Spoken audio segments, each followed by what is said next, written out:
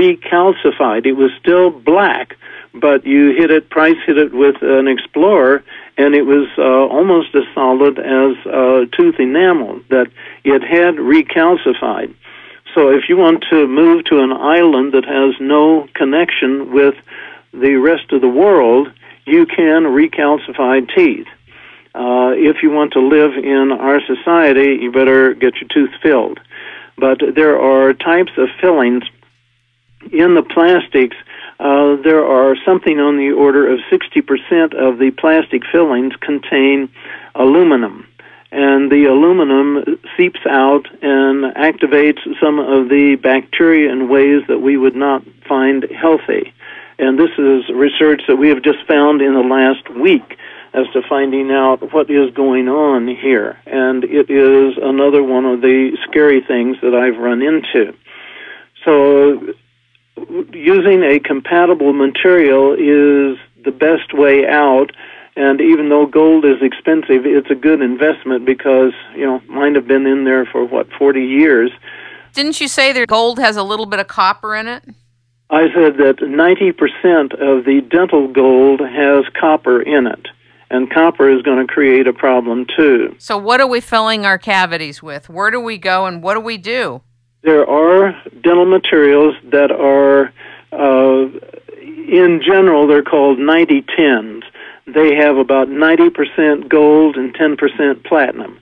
Gold is a little soft for a filling material, but if you add platinum to it, it becomes much harder. And what happens is it turns silverish in color, and that's why they put copper in it, so it looks like gold again.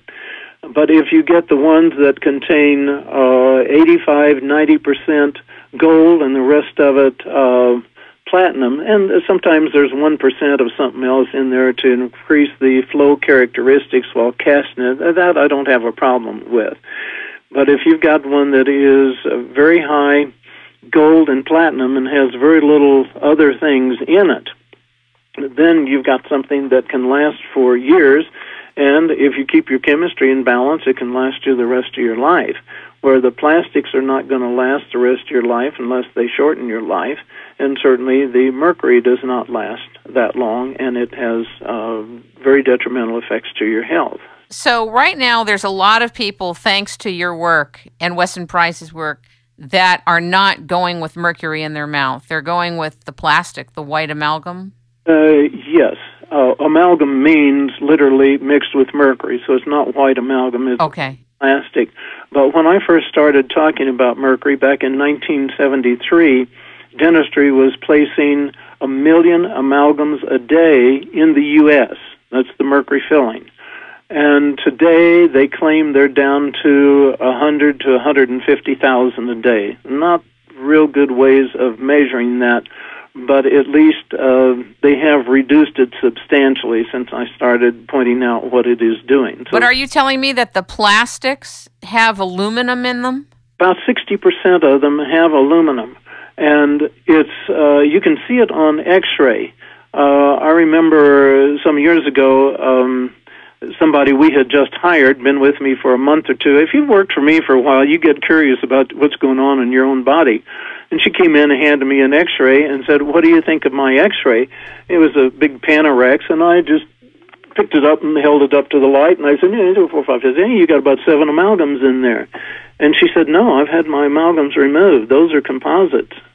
And I looked again, and yeah, they weren't quite as bright as amalgam, but certainly much brighter than the safe composites. The composites that are safe don't last as long, but on the X-ray, it's hard to see them. But if they have high aluminum, they last longer, which is what dentistry is interested in. Some reason or other, dentists are taught you should put in a filling that's going to last for 1 million years. And, then you go to the automotive industry, and they have a whole industry in there that limits the lifespan of anything that you put in it. Planned obsolescence, it is called. Well, dentistry tries to make things last a long time, but at the expense of the patient's health.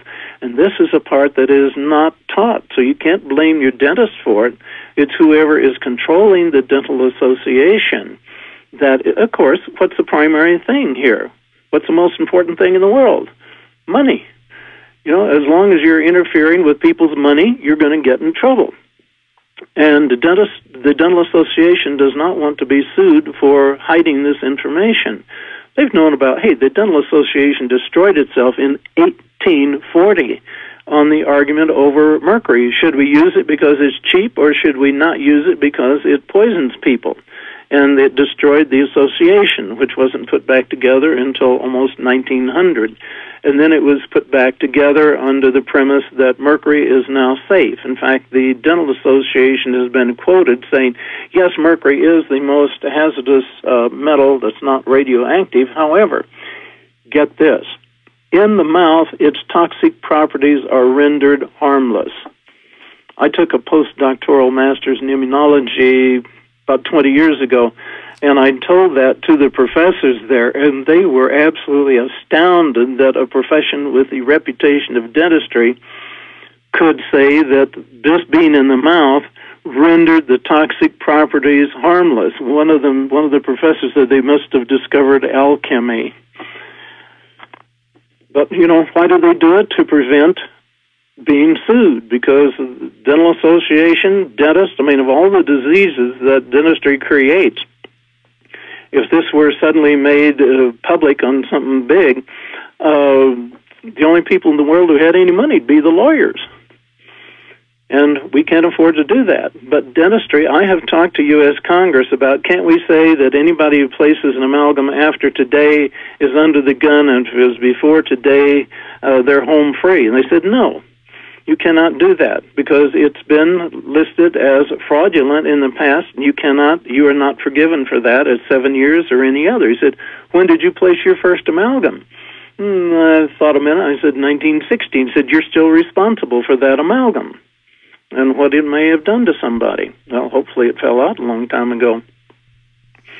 Money is what's behind all this. I would like to go back to some of Steinman's work, if we could, Kim. There are a couple other things that need to be... Absolutely. We can go back there in one moment. I want to go back to one thing for the audience.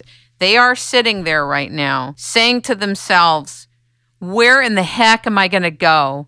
How am I going to get this material, this 90-10 or 85 to 90%? And then how am I going to get my dentist to fill my cavities with this? Oh, my God, what am I going to do? Yes. I don't want aluminum in my mouth. That is a big problem, because if a dentist, let's say that Kim calls a dentist and says, is mercury harmful? And he says yes, he's going to be selling used cars tomorrow, because they will send him a letter saying your license is gone and don't bother to apply in the 50 states because we've informed them that you're a bad person and you're out of dentistry. So the dentist, if he stands up against the Dental Association, he's putting his neck on the line. Now, we do have people that we have trained who will do that. And if people want to call our toll-free number, which, I don't know, maybe you've got it. I've got it here someplace. 866-948-4638. Yeah, that's it.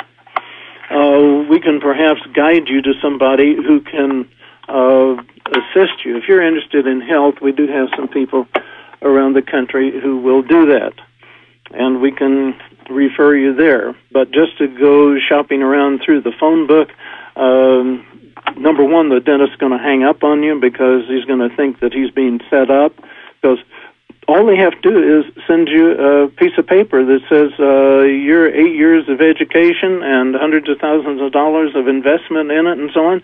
It's gone as of right now. Is that what happened to you? No, they took a month trial to hang me. I think I was hit with something like 140, 150 different challenges, of which the only things they could make stick were I refused to place amalgam and refused to refer somebody for placement of amalgam. Well, nobody ever asked, but that didn't come out. That was the result of the trial. And the second point was I refused to do root canals and refused to refer people to have root canals done.